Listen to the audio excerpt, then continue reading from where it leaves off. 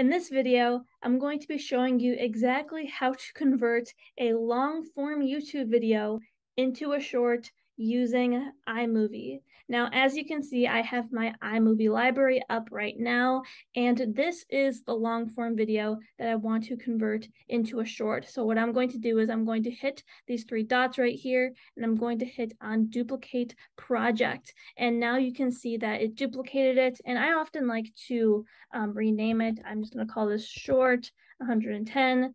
And as you can see, it saved all of the edits that I made on the long form video.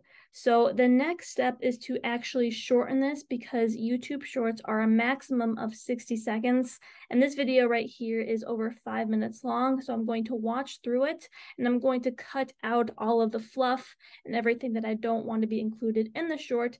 And my advice to you is to keep the hook because that's what's going to draw people in.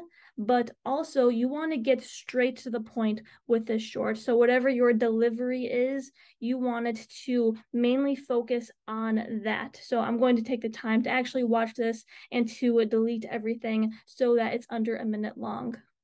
Okay, so I went through this video and I shortened this down from over 5 minutes to close to a minute.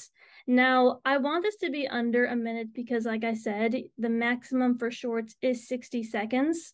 So since I'm really close, one way that I could do it, aside from deleting more footage, is by highlighting all of my footage, then by going to the speedometer here, and then from here, I can hit this little down arrow underneath speed, and then I want to hit custom. Now, if I increase the speed on this, then it's going to shorten this time. And I would recommend not going over 110 because at that point you're talking too fast for some people to understand you. So let me try 109. And so when I did that, my video went down to under a minute. Now, there's one other important thing that I want to bring to your guys' attention. When I sped this up, what it's going to do is it's going to play my voice very squeaky. Let me show you what I mean. YouTube changed their algorithm around shorts this. Okay, so that's not what I want. So to fix that, I want to highlight all the footage and then I want to hit on preserve pitch because this won't make my voice all squeaky. So now that I did that, I have a video that's underneath 1 minute long.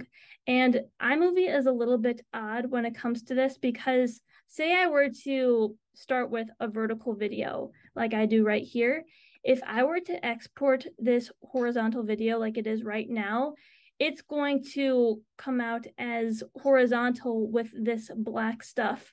So what I want is I want my videos to come out vertically. So to do that, there's a trick to this. So again, I want to highlight all of my footage and then I want to hit on this crop tool right here. And then when I do that, there is this arrow right here. And when I hit it, all of my footage is going to rotate. And I know this looks weird, but iMovie is a little bit odd when it comes to exporting vertical video. So now that I did that, I'm going to go through all of these individually and I'm going to fix where it's cropped. So what this does is it will allow me to export everything vertically. You'll see what I mean at the end, but as I do this, I use these little yellow lines as a guide because I want them to all be centered and I want them to all be even. So I'm going to take the time to do this. Okay, so that's done. And I know that process can be a bit tedious, but once you start working with iMovie for a bit, you will get that muscle memory and you can just fly by that whole little process right there. The next thing I want to do is I want to rotate and also reposition some of these graphics. So to do that, it's a very similar process. You want to highlight all of the graphics and then go to this crop tool, rotate, hit the blue check mark, and then now all of the stuff is rotated. But now I want to reposition some of it because like this, for example, I don't want right on my face. So I'm just going to move that over. Same for this right here. This is actually fine where it is. So I'm going to leave that alone. And then finally, this last piece right here.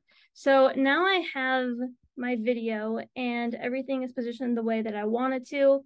So before exporting, I would just look everything over, make sure that, your short flows and that, everything is the way that you want it to be. So once you do that, then you want to export it. So to do that, you can hit this icon at the top right, export file, and then from there, hit next. I'm just going to save this to my desktop and I'm going to give it a minute to export.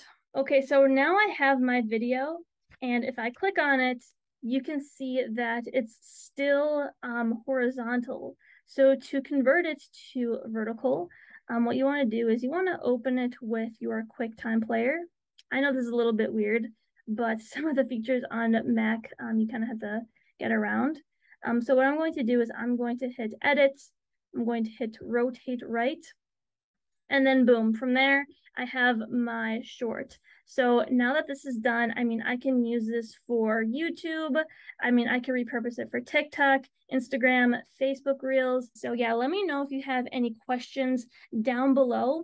If you really need one-on-one support with this, then you can actually sign up for a one-on-one session with me. And what we'll do is we'll get in a Zoom and I will help you with whatever problems you are experiencing, whether that be with a strategy, with a technical part of stuff like this, or even if you're just somebody who is working to build their YouTubepreneur mindset. So yes, you can sign up for that down below. I would be more than happy to help you get you to where it is that you want to be. Be sure to like and subscribe and tune in for bi-weekly videos. Much love to you all, and I will see you for the next one.